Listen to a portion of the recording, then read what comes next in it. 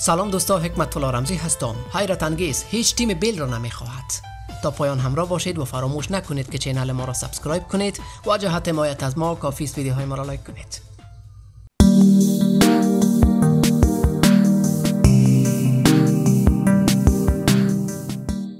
زمان برای گرفته بیل در رئال رو به اتمام است و وضعیت او غیر قابل برگشت به نظر می رسد.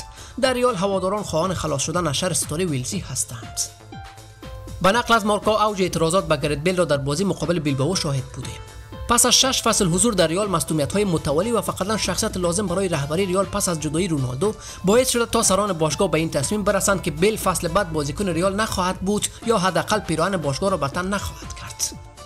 طبق اخبار موثق از مدیریت باشگاه رئال، تردیدهایی بسیار جدی در مورد ادامه حضور بیل وجود دارد. به طوریکه که حتی گزینه انتقال قرضی و بابند خرید نیز در دستور کار قرار گرفته است. از 11 مارس که زیدان به رئال بازگشت، پروژه فروش بیل در دستور کار قرار گرفت. نه تنها بیل که رئال قصد دارد در 4 پست تغییرات بنیادی ایجاد کند.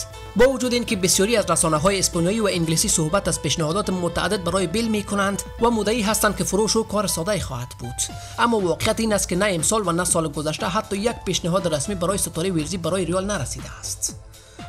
زمان کو پس از فاینال کیف و 2 گلی که به ثمر رساند در مصاحبه از آینده مبهم خود در رئال خبر داد.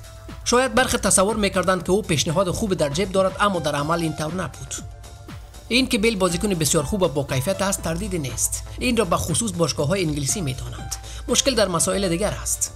در قدم اول می‌توان به مصدومیت‌های متعدد بیل در دوران حضورش در رئال اشاره کرد. در 6 فصل گذشته او 29 بار دچار مصدومیت شده و 86 بازی را به همین دلیل از دست داده است. او تنها توانسته در 53.4% بازی‌های رئال حاضر باشد. او 228 بازی از 341 بازی ممکن را برای رئال انجام داده.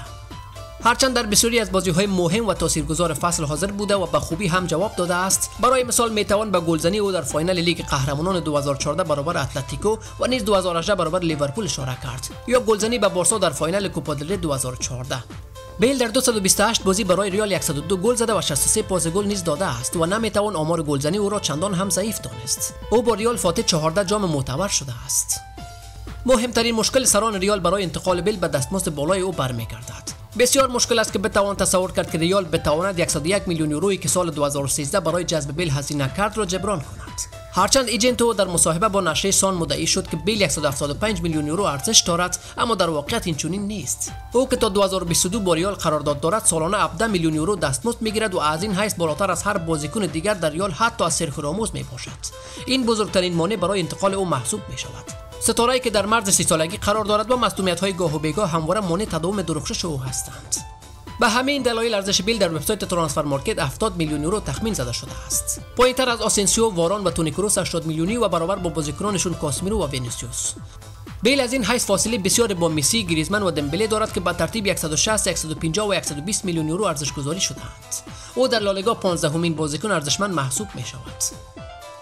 2 هفته پیش در نشست خبری مسئولان رئال و جاناتان مدیر برنامه‌های بیل بحث این که بیل دیگر در برنامه‌های زیدان قرار ندارد مطرح شد، اما در نهایت ایجنت بیل مدعی شد که موکلش خواهان ادامه حضور در رئال است و با جدایی فکر نمی‌کند.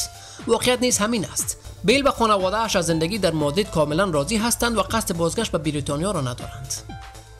در سوی مقابل سران رئال مدت هاست منتظر رسیدن پیشنهاد از تیم‌های انگلیسی هستند و بیش از همه امیدوارند یونایتد برای جذب این بازیکن قدم پیش بگذارد، اما تاکنون هیچ پیشنهاد رسمی از شیاطین سرخ نرسیده است.